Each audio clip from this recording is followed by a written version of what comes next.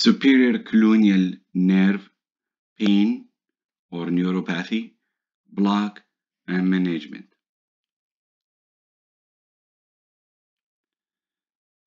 This will be another lecture in the longer side.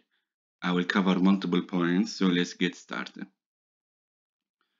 So the superior cluneal nerve, and as you see here, I added the S because it's more correct to say nerves, also known as gluteal cutaneous. So you will see some gluteal nerve.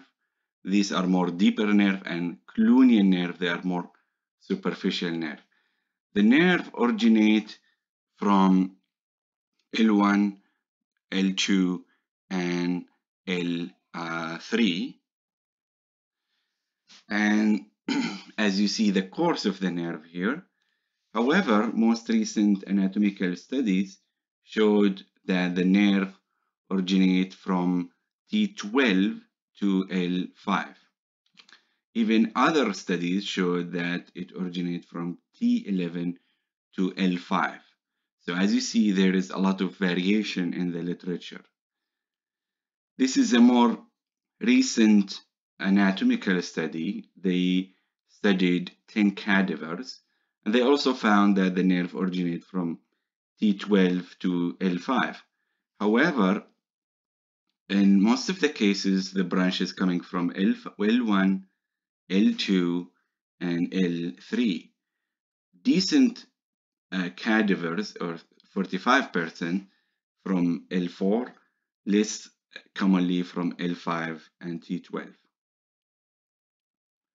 This nerve is pure sensory. It innervates the lower back and the buttock, the posterior iliac crest as well, and the upper half of the buttock, sometimes to the level of the greater trochanter of the femur.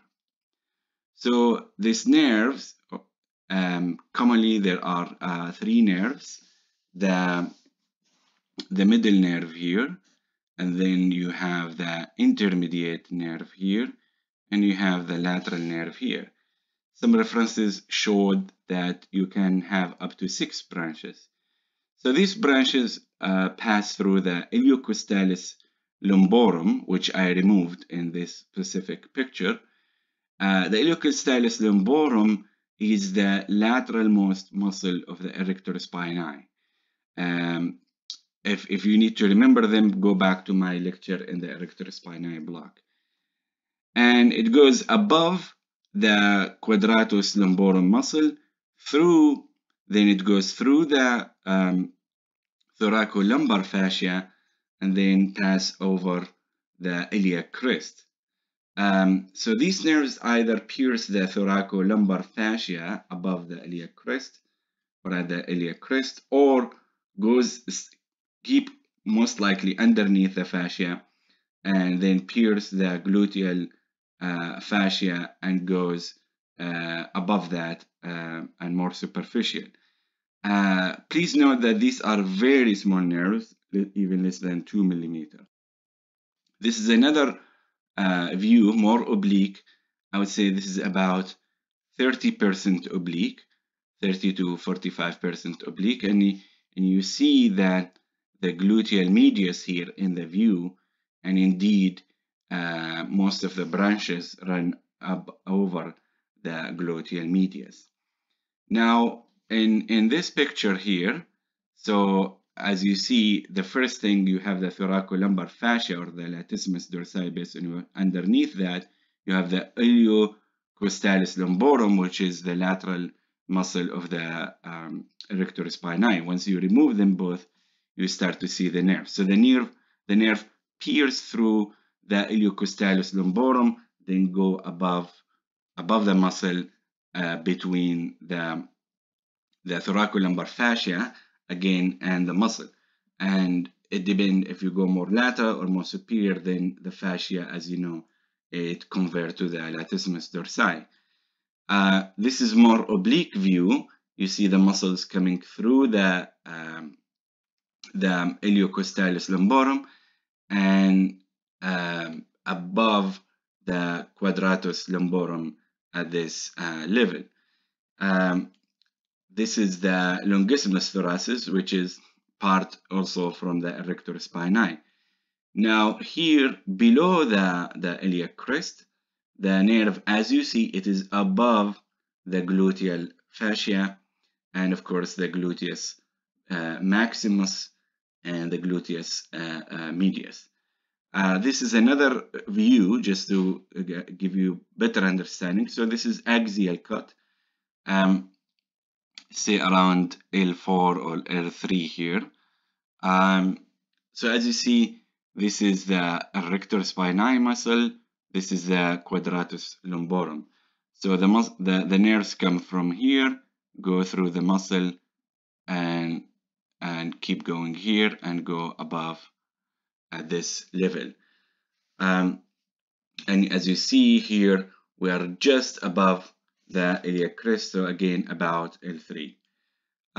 So to summarize, if we think about the course of the nerve as if it's going above the iliac crest or below the iliac crest. Above the iliac crest, starting from top, we have skin and subcutaneous tissue or fat, and then underneath that you have the thoracolumbar fascia or latissimus dorsi, again based on where is exactly you are looking, and underneath that you have the superior cluneal nerves running. Underneath the nerve, if you look more medially, you have the iliocostalis lumborum. Again, this is one of the erector spinae muscles. And then more laterally, you have the quadratus lumborum muscle and middle layer of the thoracolumbar fascia. If you keep going and you go and you look under the iliac crest, here again you have skin and subcutaneous fat. Under that, you have the superior cluneal nerves, which are above the gluteal fascia and gluteus muscles, maximus and medius.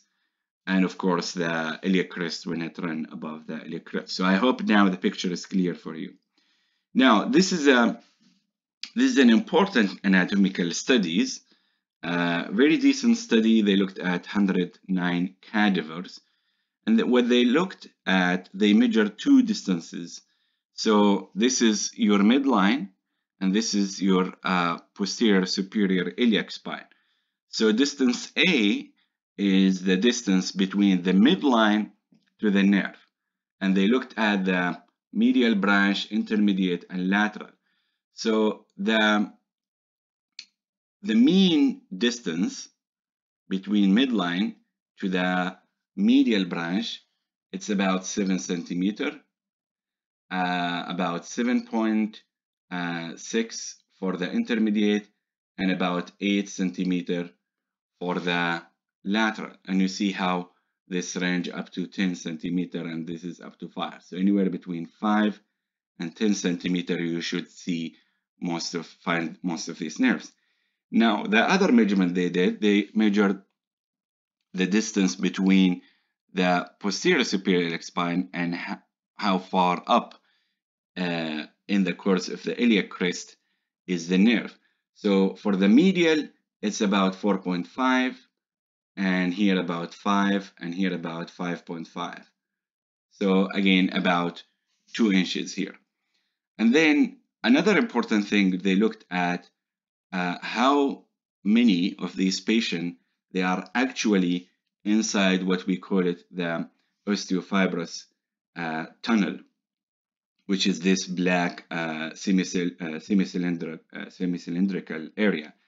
So only about, let's say, 40% here about, let's say, 28, 30%, and 13% within. And this is why the medial branch is the most commonly branch get interrupted, because it's the most common branch that exists in this osteofibrous tunnel. Again, the same study here, they looked at how many of these nerves actually inside a tunnel.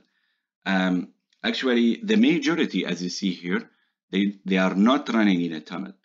The most common, the medial branch, and then you see here intermediate and lateral.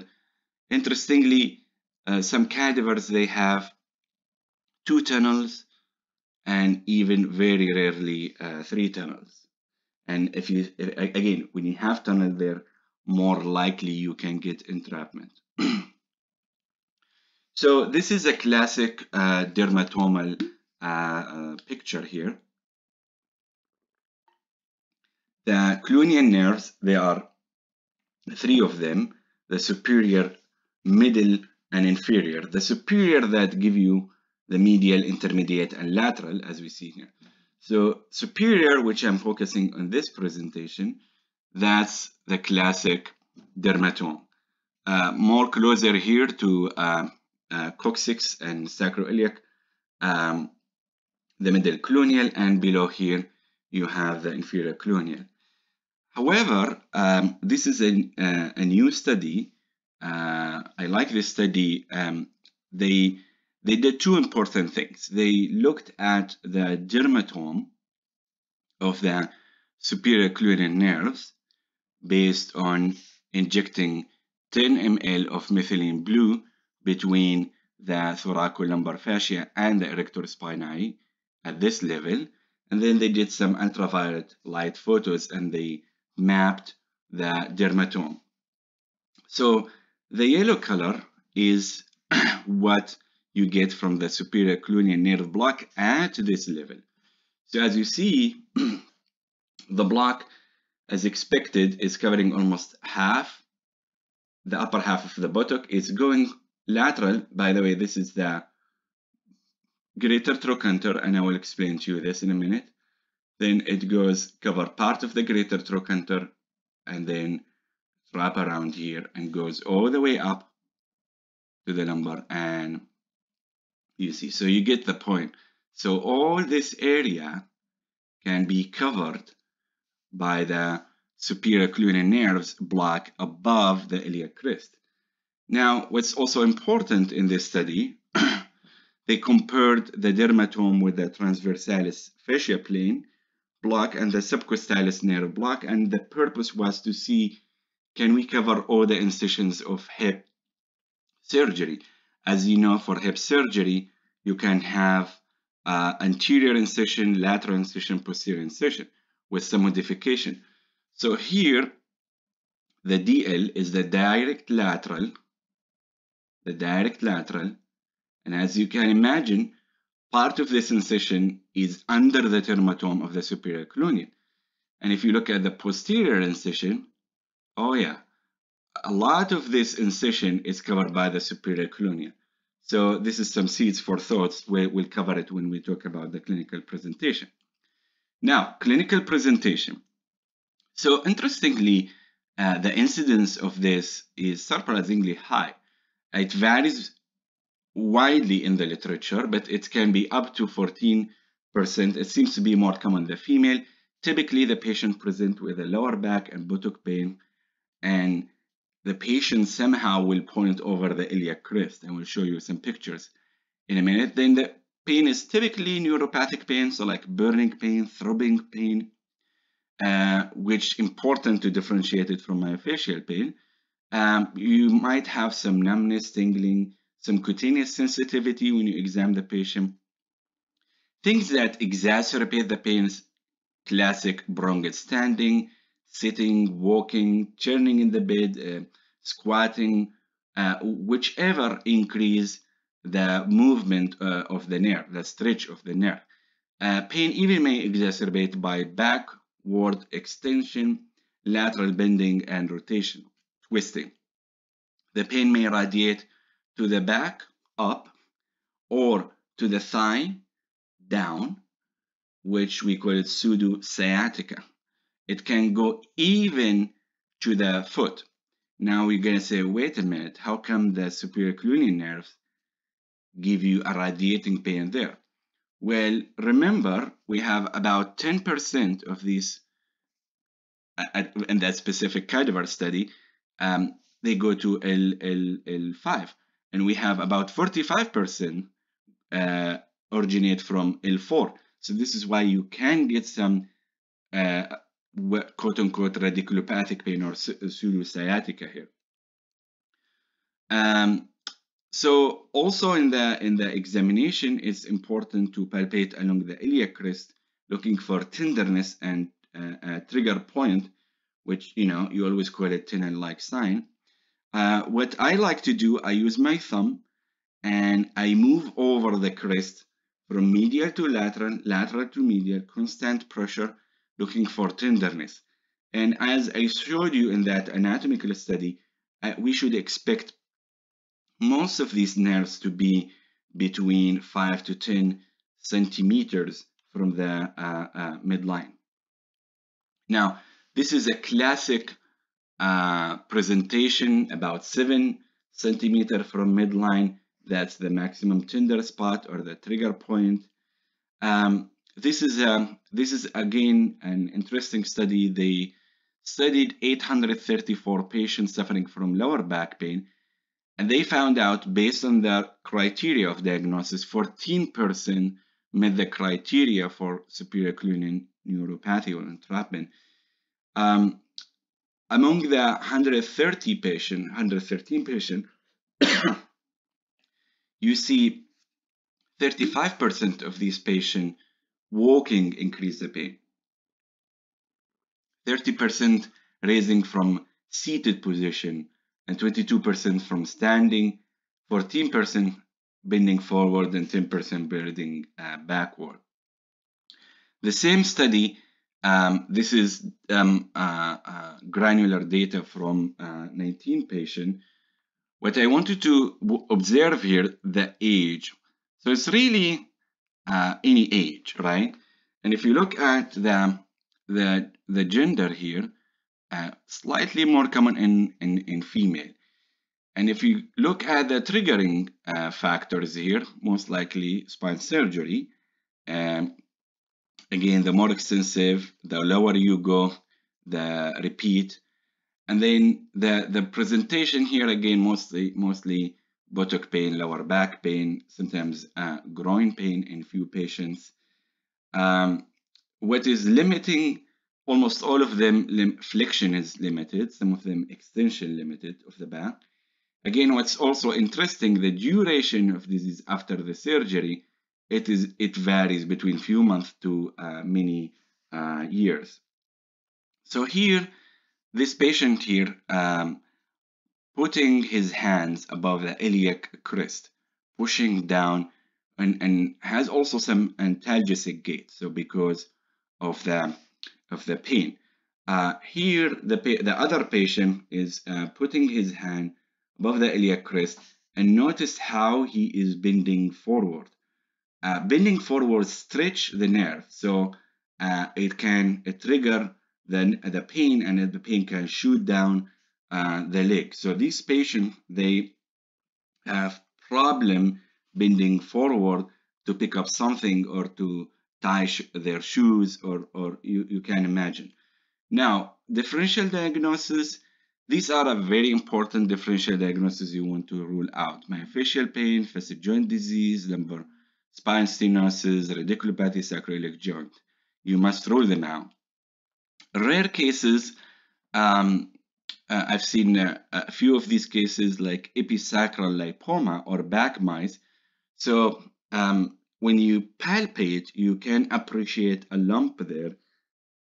And when you put your scan, you can find a lump over the bony prominence, in this example, the posterior superior iliac spine. Now, another differential diagnosis is the iliolumbar syndrome, related to the iliolumbar ligament, which pass from the iliac crest to the transverse processes of L4 and L5. Another important differential diagnosis is the Mean syndrome, the G is silent here, or thoracolumbar junction dysfunction or syndrome, which is a heterogeneous term that has some arthropathy of the facet joints, typically T12 to L1, and entrapment of the superior cluneal nerves. The pain involves three places: pelvic, lateral thigh, and inguinal groin pain.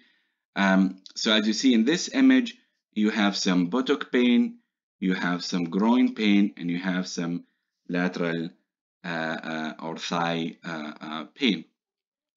So the pain is triggered by extension or rotation, tenderness over the iliac crest, because part of it is the superior cranial nerve neuropathy or impingement.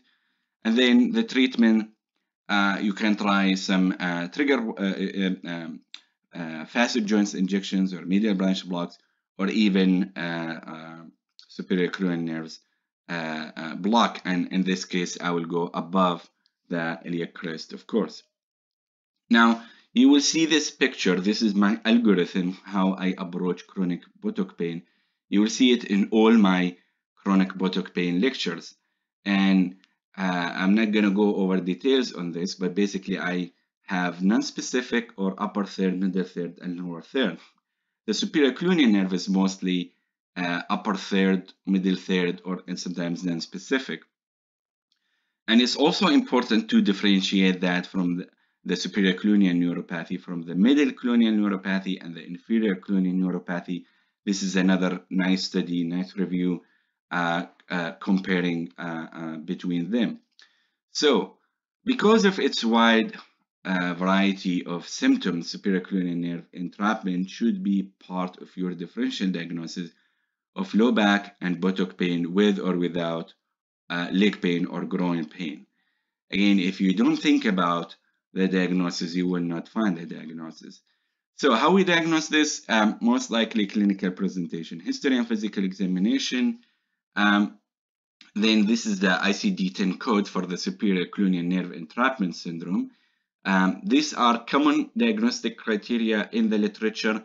Basically, low back pain involves iliac crest and buttock, trigger point over the posterior iliac crest located approximately 7 cm lateral from the midline, numbness and radiating pain in the superior cluneal nerve area upon compression of that trigger point, and most importantly, positive diagnostic test. So diagnostic block need to be positive. If you inject there, then you can diagnose superior cluneal nerve entrapment or neuropathy. EMG sometimes helpful not to diagnose superior cluneal nerve neuropathy, but to rule out lumbar radiculopathy. And pelvic X-ray can rule out some sacroiliac joint disease, some hip joint disease, and MRI rule out facet joint disease, lumbar canal stenosis, radiculopathy, and etc. So how we can get this? Nowadays, most likely you will see patient with this pain because of entrapment. Entrapment of the osteofibrous tunnel at the nerve at the osteofibrous tunnel, which is formed by the thoracolumbar fascia and the iliac crest. And as I showed you before, the middle branch is the most commonly affected. So nerve entrapment usually results from a combination of several types of trauma: traction, friction, and repetitive compression. Common example here, those who wear low-cut jeans with a tight waistband or a wide belt can compress the nerve over the iliac crest. Another common example, professional cricket and golf players, because of their repetitive twisting movement with flexion and extension. Condition associated with increased muscle tone, interestingly, Parkinson's disease, and there are some few case reports there. Vertebral body fracture, again, because this increases the muscle tone, so it can compress the nerve as it travels in the layers that I showed you before. Surgical injury is also common, as I showed you, spine surgery. So the more extensive, the higher the risk, the more lower you go, especially if you are fusing to the pelvis. And it is important to put that as one of the differential diagnoses for failed back surgery syndrome. Iliac crest bone graft and harvesting, this is a big one.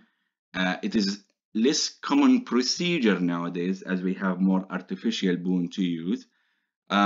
posterior hip surgery, which is also a less common procedure, but as I showed you, if we have a lateral extension, you might get some of these branches. And decubitus ulcer surgery, there was a case report. Now, how we treat that? Always start with conservative management. A course of non-steroidal anti-inflammatory drugs. You can ice it. You can put some heat pads. Physical therapy, again, stretches important. Local anesthetic with steroid. This is diagnostic and can be therapeutic. And it can be a landmark technique, basically where you find the maximum tenderness point over the iliac crest. You just can clean it and go directly until you hit the iliac crest and inject a couple of cc's there. Fluoro, I'll go over that, and ultrasound, of course. Then you can do radiofrequency ablation. There are a case series with that. Cryotherapy, also some case series. Neurolysis, some case reports. And more recently now, we start to do peripheral nerve stimulators, and I will go over that, and surgical decompression as a last resort. Now, let's start by the ultrasound guided injection. As you know by now, I am a big fan of ultrasound injections. So to refresh our memory, this is the line I use to go.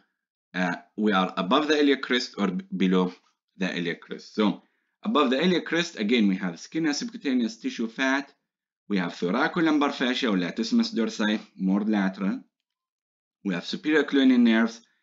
Then underneath that, medially, you have the iliocostalis lumborum muscle, which is the lateral muscle of the rector spinae, and the lateral quadratus lumborum muscle, and the overlying middle layer of the thoracolumbar fascia more laterally.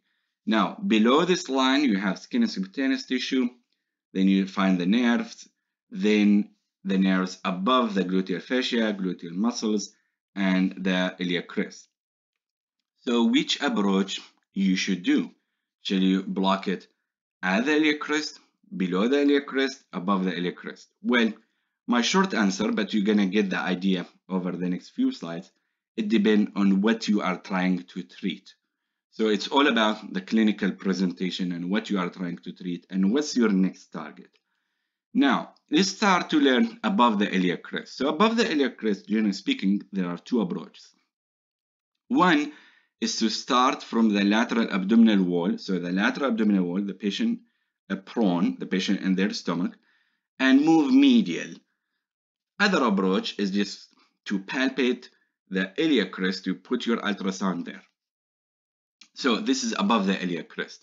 And remember, every time you get lost, your iliac crest is your friend. Go back to the iliac crest. Now we are above the iliac crest. We are coming lateral to medial with the linear ultrasound. It's very superficial, so only you need the linear ultrasound until you find the lateral border of the rector spinae, right? Here, the axial cut that I showed you earlier. So now you see the rector spinae, and you start to see penetrate from lateral to medial, and eventually you want your injectate to spread above the rector spinae, below the thoracolumbar fascia. So here, and I highlighted this for you. So this green layer here is your thoracolumbar fascia. This big muscle here, I rounded the rector spinae, and then you have the latissimus dorsi from lateral, and you have this area here, which is really a fat pocket. So if you bring your needle and aim up to here, that's a very reasonable target. Or you can aim up to here. So see where is the quadratus lumborum at this specific level. Again, we are almost L3 now. So here, again, you are above this whole muscle here, is the erector spinae. So this is the latissimus dorsi. So latissimus dorsi, and underneath the latissimus dorsi, from medial, you have the multifidus. More lateral, you will find the longissimus muscle, and then the ilio costalis muscle at more lateral. So iliocostalis muscle, longissimus muscle, multifidus muscle, they all form the erector spinae. So your plane is between the erector spinae and the latissimus dorsi. Here's your needle coming from lateral to medial, and you spread that facial layer between. Again, notice here you start to have the thoracolumbar fascia, so you need to go underneath that, and the thoracolumbar fascia is a continuation of the latissimus dorsi. So how we do it below the iliac crest? Again, there are a couple of ideas for you. Either you start from the pieces, the posterior superior iliac spine, and move upward and lateral. So again, your friend here will be the pieces. Or you just start at the iliac crest and move down. So let's see how we do that. So here, we started by placing the ultrasound probe at the pieces, and we are moving up and lateral until we reach the upper border of the posterior iliac crest. And here you have the erector spinae muscle, here the gluteus medius muscle, more lateral, and here there is a yellow cylindrical, what we call it, fat tunnel. The fat tunnel here has the nerves, namely the medial branches, and you might see some vessels inside that if you turn on some Doppler. So that's your target here. Now, let's look at this in another pictures. So you put your ultrasound at the pieces. That's what you see. You see the pieces, and you see the gluteus maximus above that. Then you scan up and more lateral until you see this iliac crest, the posterior iliac crest, the erector spinae here, the fat tunnel here, the gluteus medius here. So let's go over this video here.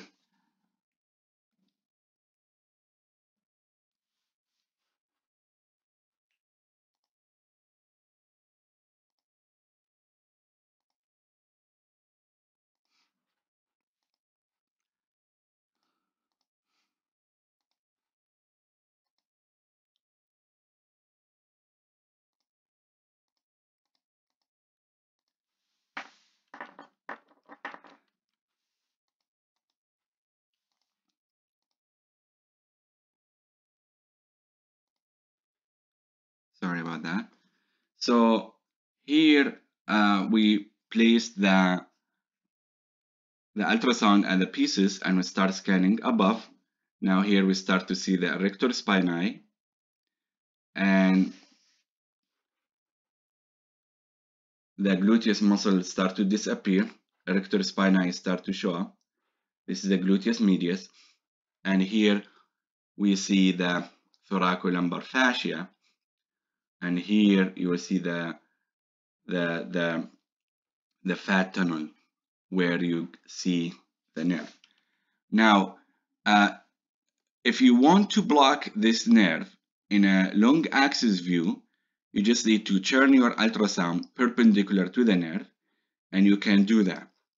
So here we are coming from caudal, cephalic to caudal, superior to inferior, as you see here, this is the gluteus medius, and this is the thoracolumbar fascia.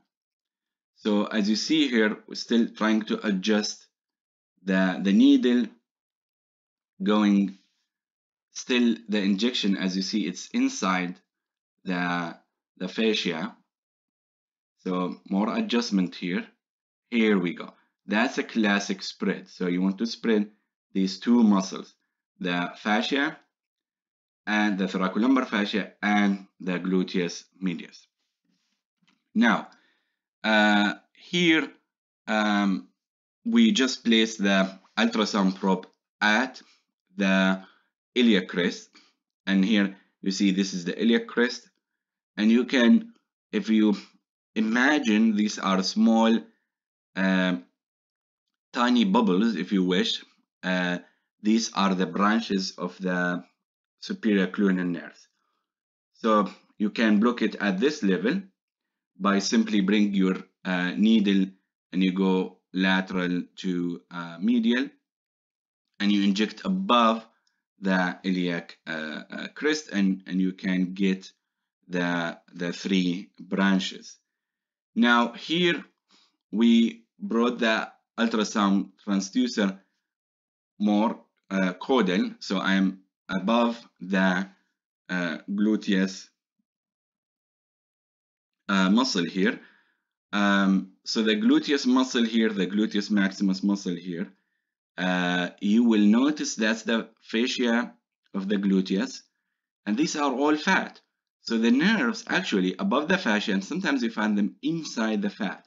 You just need to scan up and down to find that. Now, here is another pictures for you just to memorize this. So now I am starting from the buttock going up.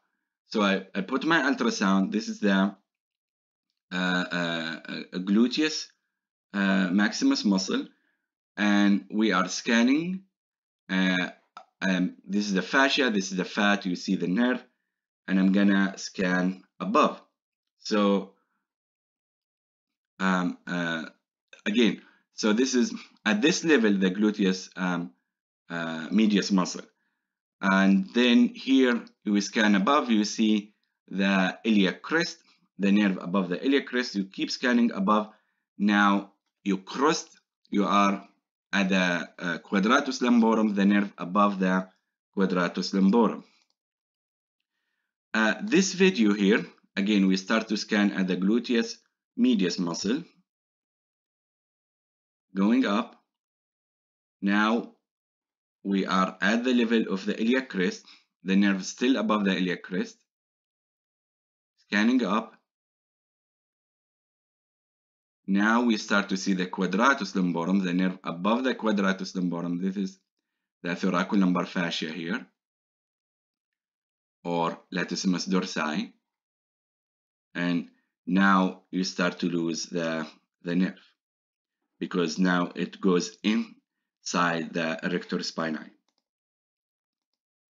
So fluoroscopic guided, if I did not convince you enough with the ultrasound, or for whatever reason you want to do fluoroscopy guided, is still possible and it's easy, but again it depends on what we are trying to treat. So the important landmark here is the osteoponeurotic orifice. So the osteoponeurotic orifice, this is an AP view. That's your landmark. Once you put your needle, it's very important and very helpful to use some sensory stimulation and to see if you can develop some paresthesia that will mimic the pain for the patient. And sometimes you just need to move your needle more lateral and more medial.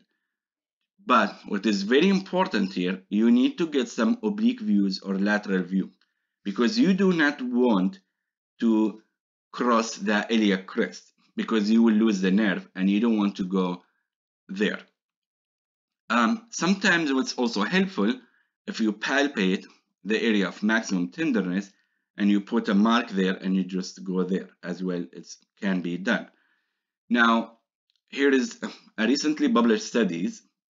It's a case series radiofrequency ablation, and Here they place the radiofrequency cannula and above the osteoaponeurotic orifice. They stimulate and they need to move their needle slightly medial and superior to get the maximum stimulation. Notice this is slightly medial to the osteoaponeurotic orifice. So here is the osteoaponeurotic orifice, and here is more zoomed in image. So osteoaponeurotic orifice more medial to that. So stimulation is super helpful. Finally, you can also do peripheral nerve stimulator. And the peripheral nerve stimulator, you can use multiple leads, whether long lead, short lead, multiple electrodes, short electrodes. Again, it depends on what you are trying to treat. And you can place it with ultrasound guidance or with fluoro guidance. What is important here about this image, notice the lead should be above the iliac crest and pointing and directing posterior, not anterior, because again you will lose the nerves. So you need to oblique and go lateral and oblique, lateral, oblique, and AP to make sure the lead end up back to the iliac crest. And how to insert your needle, you can come from medial to lateral with very oblique angle so you can follow the trajectory of the iliac crest. Here are very useful references, and thank you for watching.